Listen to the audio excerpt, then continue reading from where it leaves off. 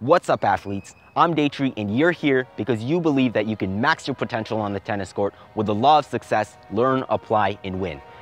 Now today, we're going to be learning how to combat really low balls without getting into a defensive position.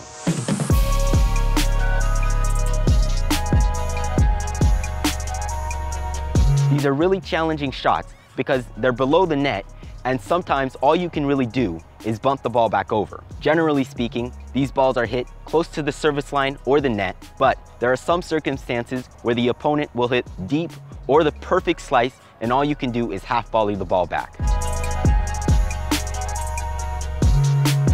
When it comes to the low ball, there are some key points to keep in mind. First, the further back you stand, the more distance you place between yourself and the net. That's why players who stand further behind the baseline are more susceptible to low short balls than players who stand near the baseline. The best range of grips for the low ball is a continental to eastern grip.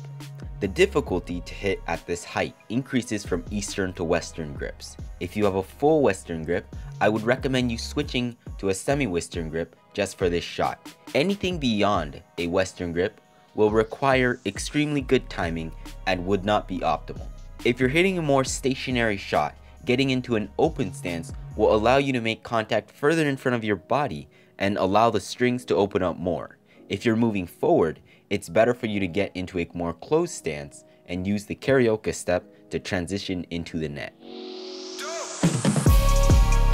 If the ball's high enough, the topspin shot is a great option because it gives your racket the most space to travel and thus increases your potential for power and control. Here, side spin will control the depth of the ball and decrease your margin of error. The best way to get your racket into proper contact position is to bend at the knees instead of at the back and increase your shoulder tilt in the forward swing. The degree of your shoulder tilt will increase as the ball gets lower. I think there's a common misconception out there that you have to close the racket face and then get the tip of the racket facing the court. While that's a cue to let you know whether or not you're doing the proper motion, it's not a technique you should focus on. This was mind-blowing to me because I thought the low ball was an entirely different shot until I looked at it another way and found out that it's an almost identical shot to the topspin hit at higher heights, except with slightly more shoulder tilt. Your follow-through should be below your shoulder level. This will naturally happen if you focus on the internal rotation.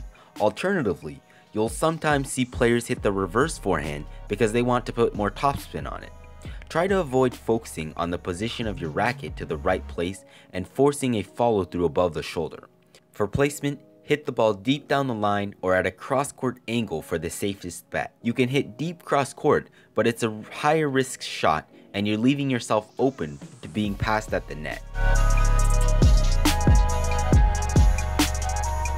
There's a certain level that the ball drops to where it becomes impossible to use topspin simply because you can't properly get your racket into position under the ball to perform an upward topspin motion, and you'll often make contact at the bottom of the frame. This is where the low slice comes into play. This shot's still effective, and if executed properly, could keep you in an offensive position. Start with a full eastern or continental grip so that you can get the strings under the ball. The strings will be more open than a traditional slice because the trajectory you need to hit at this height is different. You can hit this shot by cutting down the back of the ball, which will give it more backspin. If the ball's too low with no space, you can also scoop the ball deep to the open corners. This shot's similar to the low volley. I'm not going to go too in depth about it here, but make sure to keep the off arm stable for balance and keep your racket head above your wrist instead of dropping the racket. If you're at a 4.0 or lower level, you can move through the shot, which means run forward during and after you hit. Or if you're more advanced, you can slide to recover faster to the net. But I'll put some caution signs here so you won't injure your knees or other joints. Don't do this if you don't know how to slide safely, comfortably, and naturally.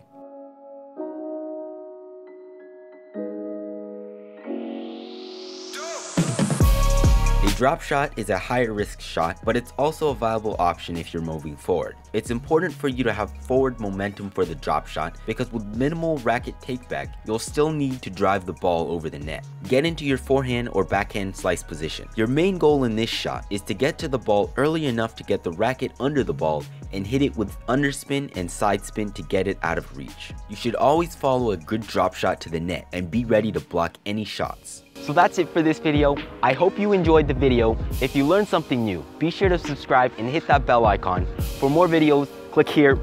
Now go out and train hard. See you in the next video.